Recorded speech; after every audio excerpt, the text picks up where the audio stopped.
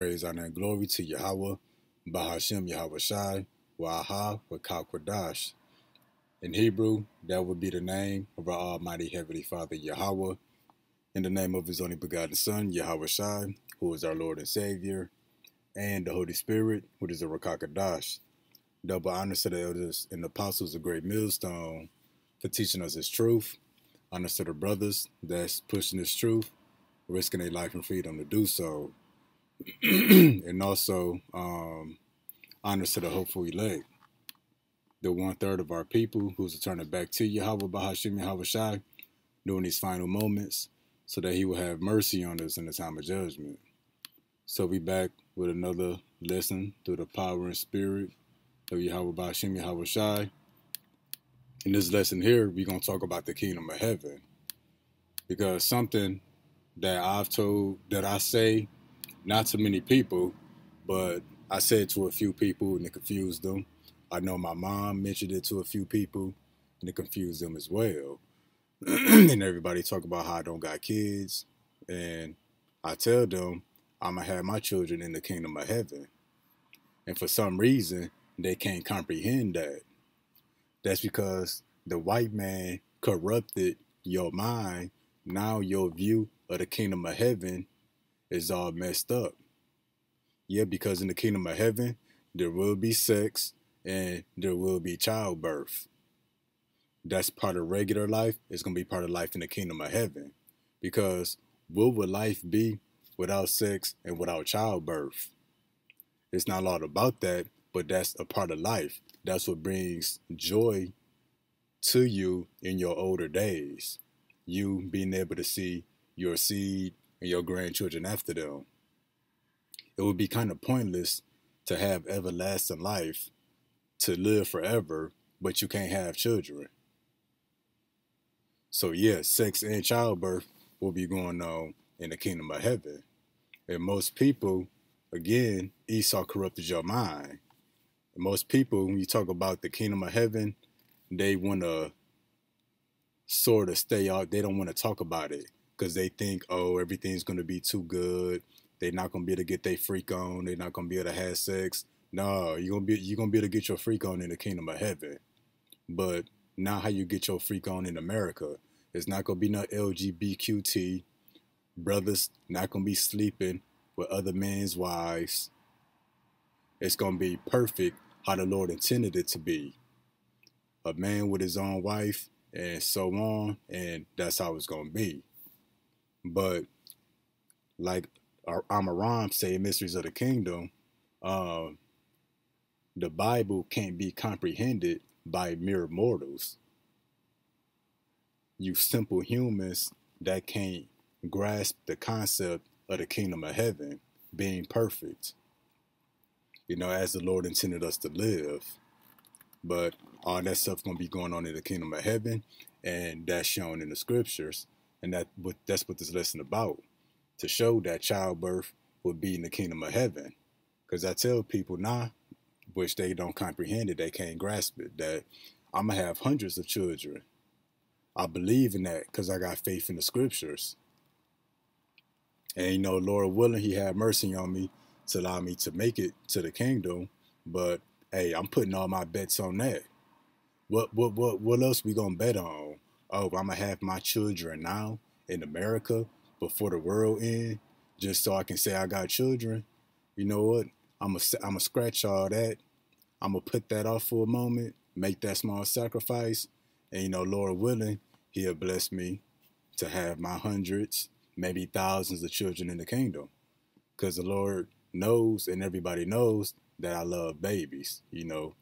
Chunky babies with chunky faces. So I believe I'm gonna get mine in the kingdom, and not just a few, but thousands. But first, we're going to hit Genesis 22:17. This is Yahweh Bashem Yahweh Shai talking to Abraham. That in blessing I will bless thee, and in multiplying I will multiply thy seed as the stars of the heaven, and as the sand which is upon the seashore. So this is going into the nation of Israel, that the Lord will bless the seed of Abraham and multiply that seed as the number of the stars of heaven and the number of the grains of sand on the seashore, which can't be numbered. So, meaning the Lord will multiply our nation beyond comprehension, that you can't even count all of our people. And that's in effect right now, that the Lord numbered us as the stars of heaven and the sand upon the seashore, because you can't count the nation of Israel. You got some of us that look Chinese, that look Japanese, that look East Indian, that look Arabic, that look like Edomites. So you really can't count us. And that's going to bring us to our next scripture. But we're coming into the time of judgment and Jacob's trouble.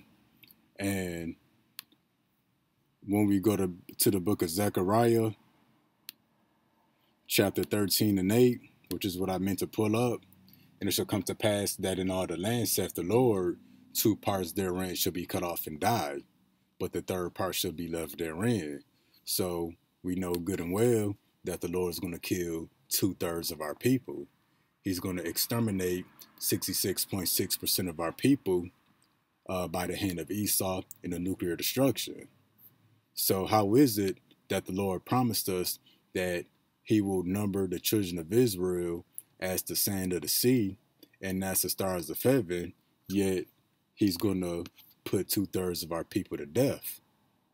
That lets you know don't know the whole story. And that takes us to Hosea 1 and 10. Yet the number of the children of Israel shall be as the sand of the sea. This the Lord stating it again, which cannot be measured or numbered. And it shall come to pass that in the place where it was said unto them, you are not my people. Yeah, because the Lord disowned us as his people because he was going after idols and worshiping false gods and following the ways of the heathen. So again, it should come to pass that in that place where it was said unto them, you are not my people. This has already happened. There, it should be said unto them, ye are the sons of the living God. And that's the phase that we're coming back into. Previously, we were not a people for over 400, 500 years, living out the curses of Deuteronomy, being brainwashed with white Jesus and Christianity. But now, we returning back to Yahweh Bashim Yahweh Shai, as instructed in the scriptures. So now we are returning to this last sentence, to this last lines, being sons of the living God, Yahweh Ba'Shem Yahweh Shai. And once we return to Yahweh Ba'Shem Yahweh Shai, then he would increase our numbers again. Then he would number the children of Israel as the sand of the sea, which cannot be measured or numbered. So the Lord is going to kill off 2/3 of our people in judgment for not returning back to the Lord, for being corrupted by America and Esau, the so-called white man. But after his elect is saved, he's going to repopulate the earth by the children of Israel.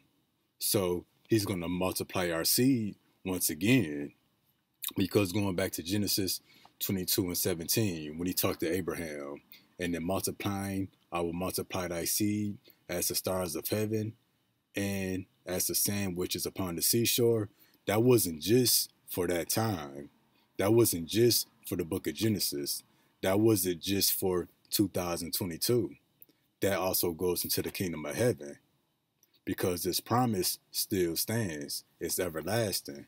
So it's even going to be in effect in the kingdom of heaven when the Lord fills the earth with the children of Israel. And that's not just the earth. What did Yahweh Shah say? In my father's house is many mansions. So there's other lands, other worlds, other dimensions, other planets. And guess what? We're going to populate all of those places too, with the children of Israel, the so-called Negroes, Hispanics, and Native Americans. Some of our descendants in the kingdom of heaven, some of our descendants going to be born on other planets. Some might be born on Mars. Some may be born somewhere else that ain't never been discovered. And some of our descendants, being born on these other places, they won't know nothing about Earth, just stories about Earth and what went on here. unless they come visit. But yeah, our children gonna be in other galaxies, solar systems, universes, but you mere mortals, you simple humans, can't comprehend this. But the men of the Lord, the elect, this is what we believe in. So, then that's gonna bring us to our next scripture, Isaiah 13:12. I will make a man more precious than fine gold, every man than the golden wedge of Ophir.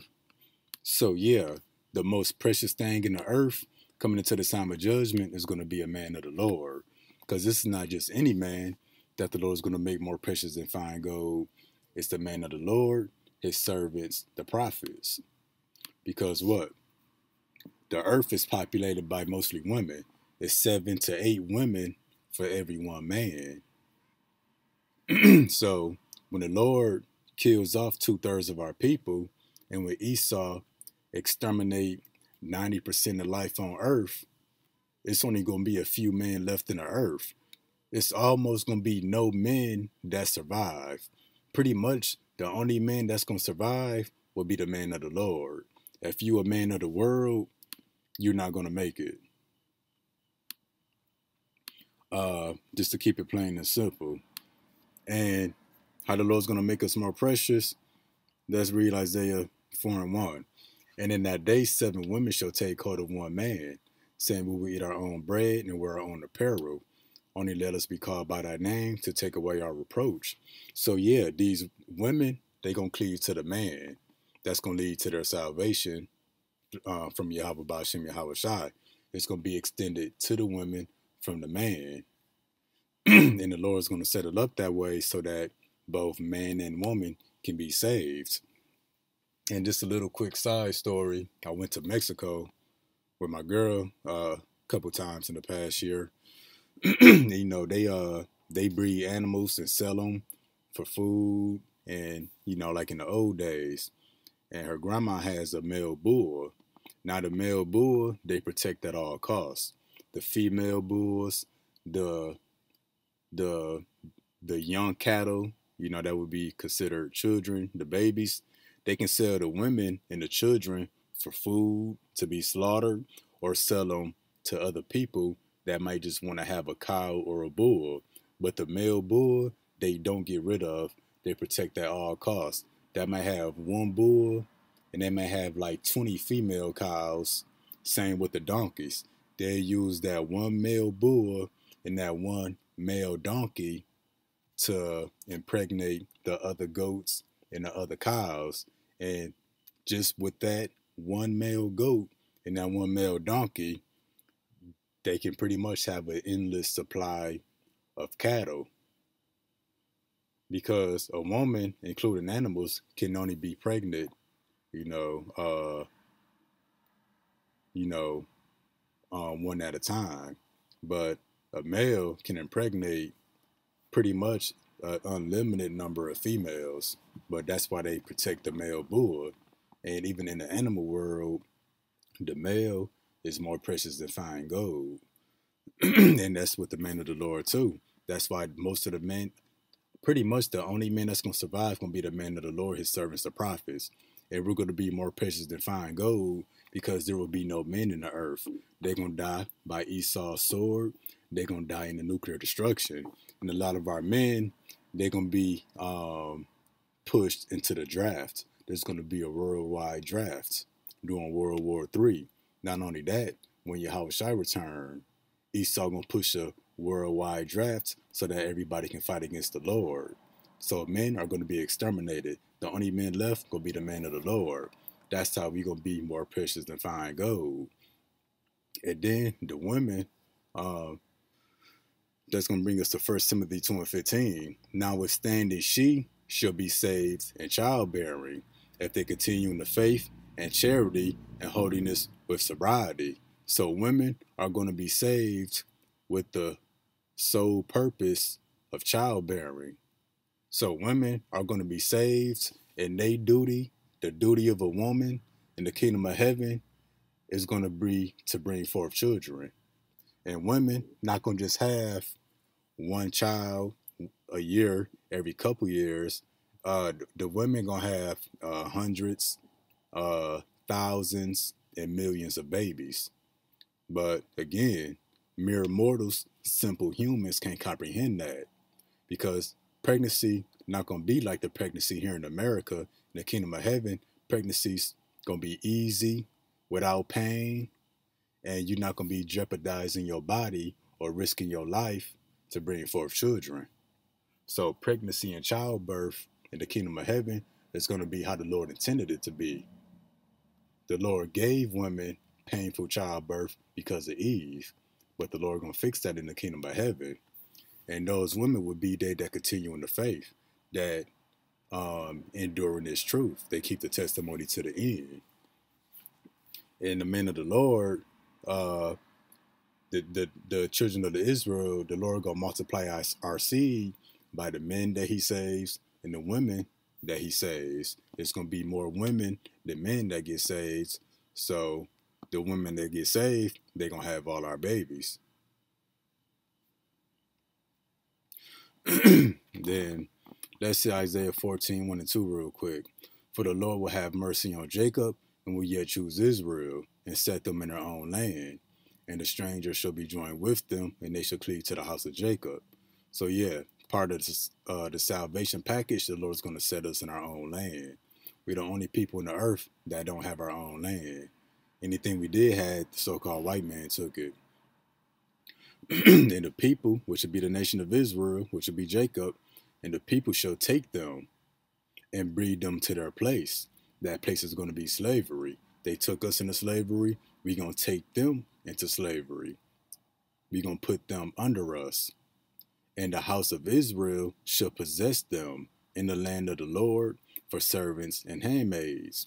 What's the land of the Lord? That's the kingdom of heaven, the kingdom to come. The house of Israel, the Negroes, Hispanics, and Native Americans, the 1/3 that receive salvation, we are going to possess them in the kingdom of heaven. Possess them for what? For servants and handmaids. And they shall take them captives, whose captives they were. They took us captive, we're going to take them captive. That's going back up. And the people shall take them, that's us taking them captive, and bring them to their place. That's their place of slavery.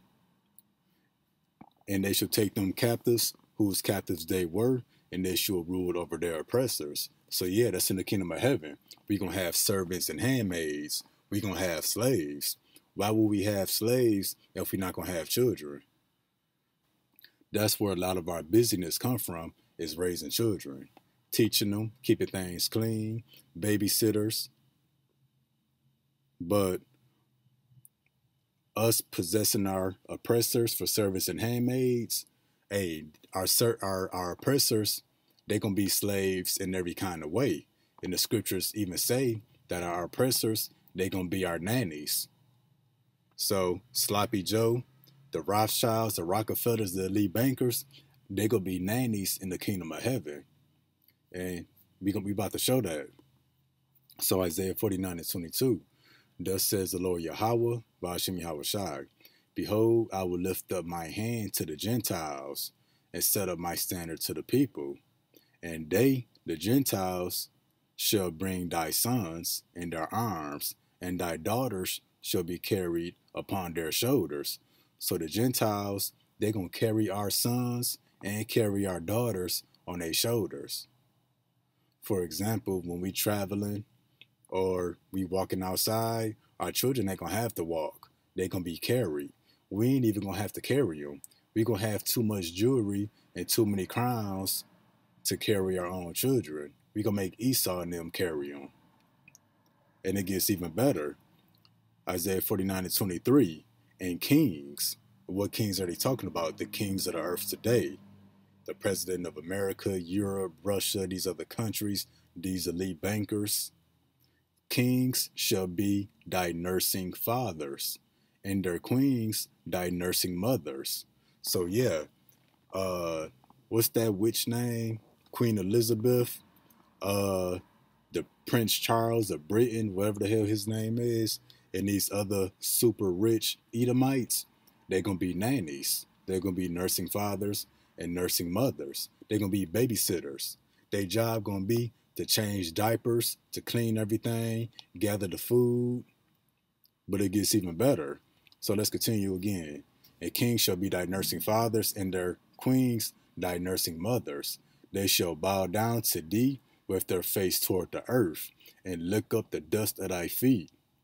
And thou shalt know that I am the Lord. For they shall not be ashamed that wait for me. So yeah, the elite bankers today, they're gonna be our nannies. And they're gonna kiss the ground that we walk on. They're gonna babysit millions and billions of our children, not just on Earth, but across the universe, across the galaxy, the solar system, and other worlds, other planets, wherever we settle at and have children at, Esau gonna be a slave there, being a nanny. So why wouldn't we want to have children in the kingdom of heaven? I know this. That's why I want to have my children. I ain't gotta be limited, having 2 or 3 children, trying to save money, being worried about them. Because in the kingdom of heaven, we're not gonna be worried about our children. We're not gonna be on a budget. Because what? The Lord said he gonna multiply thy seed as the stars of heaven and the sand of the sea. So we can have many as we want. We ain't gotta work 3 and 5 jobs to try to provide for all our children. We gonna make Esau do everything. So we get to be able to watch our children grow, see their first words, see them take their first steps. We gonna take them in the wild and see animals and planets they never seen before. So this gonna go on in the kingdom of heaven. Why did the Lord say kings shall be thy nursing fathers and their queens thy nursing mothers? This is prophecy. It says shall be, meaning it ain't happened yet. Because what? We raised up Esau's children. Our mothers, they had to breastfeed Esau's children before they would breastfeed our own children. So guess what? We gonna make Esau babysit billions and probably trillions of our children across the universe. So Zechariah chapter 8 verse 3, thus says the Lord Yahweh Ba'ashem Yahweh Shai, I am returned unto Zion. So yeah, that's now. We got this truth. And we'll dwell in the midst of Jerusalem after the Lord set us back in our land. And Jerusalem should be called the city of truth. And the mountain of the Lord of hosts, the holy mountain. Let's continue. Thus says the Lord of hosts, there shall yet old men and old women dwell in the streets of Jerusalem, every man with his staff in his hand for every age. Yeah, our old men and women, they're going to dwell safe in the streets. Because what? You can't live safely in the streets of America. You a target at every corner. But let's continue. And the streets of the city should be full of boys and girls, playing in the streets thereof. Yeah, this in the streets of Jerusalem. This is Israelite children, Negroes, Hispanics, and Native American. Our children can't play in the streets right now. They're going to get hit by a car, hit by a stray bullet. Esau be coming through with ice cream trucks, abducting little children, raping them. Other nations be trying to kill our children and abduct them, do harm to them. So yeah, in Jerusalem, the kingdom of heaven, our little boys and girls going to play safely in the streets. Now, this is another thing I want to jump to real quick, then we're going to go back, Revelation 21 and 21. This is going into the kingdom of heaven. And the 12 gates were 12 pearls. Every several gate was of 1 pearl. And the street of the city was pure gold, as it were transparent glass. So the city streets of Jerusalem is going to be pure gold. Gold so pure and so smooth, you can see a reflection in it. So when we go back and read, the streets of the city shall be full of boys and girls playing in the streets. They're not going to be playing on the concrete streets of America. They're going to be playing on the streets of gold in the New Jerusalem in the kingdom of heaven. And it might sound dirty, boys and girls playing in the streets. That's because whoever it sounds dirty to, you a simple human. It's not going to be oil stains in the road. It's not going to be potholes and streets going to be tore up. No, the streets going to be smooth and it's going to be clean. It's not gonna be no dirt, no oil stains, no dripping antifreeze, no tire marks. The streets are gonna be completely clean. So clean that you can see your reflection in it. That's what our little boys and girls gonna be playing in. And not just on Jerusalem, but throughout the entire universe, throughout the galaxies. Everywhere we go, we gonna have streets of gold. Streets of gold on planets Esau don't even know exists. Our little boys and girls are gonna be playing there. Thus says the Lord of hosts, if it be marvelous in the eyes of the remnant of the people in these days, should it also be marvelous in my eyes? So yeah, when we inherit the kingdom of heaven, it's going to be marvelous in the eyes of the remnant, the eyes of the elect, the eyes of the 1/3. It's going to be marvelous to see our children and our great, great, great, great grandchildren playing the streets of gold, dwelling safely. But if it's marvelous in our eyes, won't it also be marvelous in the eyes of the Lord? Saith the Lord of hosts. Thus saith the Lord of hosts, behold, I will save my people from the east country and from the west country. We know that west country is dealing with America, but the Lord is going to save us from all over. And then again, Jerusalem is going to be streets of pure gold, and the foundations of the city, as we read in these verses here, are going to be different precious stones and crystals. But yeah, when I tell people I'm going to have my children in the kingdom of heaven, that I'm going to have my children pretty soon, I got faith in that. So again, there will be sex and childbirth in the kingdom of heaven. We just read that the kings and queens of the earth today going to be our nannies, our nursing fathers and nursing mothers. Our little boys and girls going to play in streets of gold. Because what? In the kingdom of heaven, we going to live forever. So meaning you're going to get older eventually and everybody going to be adults. Well, if we get older and live forever, who going to be the little boys and girls if we all grow up because we live forever? That proves it's going to be childbirth, because the Lord's going to re-multiply our population as the stars of heaven, not just here on earth, but throughout the entire galaxy and all of reality. And guess what? Esau going to be our nanny, kissing the feet of our children, carrying them. Our children ain't going to have to walk. But that's it for this lesson here. Again, it's going to be sex and childbirth in the kingdom of heaven, the way the Lord intended it to be. Everything in the kingdom of heaven going to be intensified and multiplied. So everything we can do now going to be better and perfect in the kingdom of heaven. Women's bodies not going to be destroyed through pregnancy. But that's it for this lesson here. Till next time, Shalom.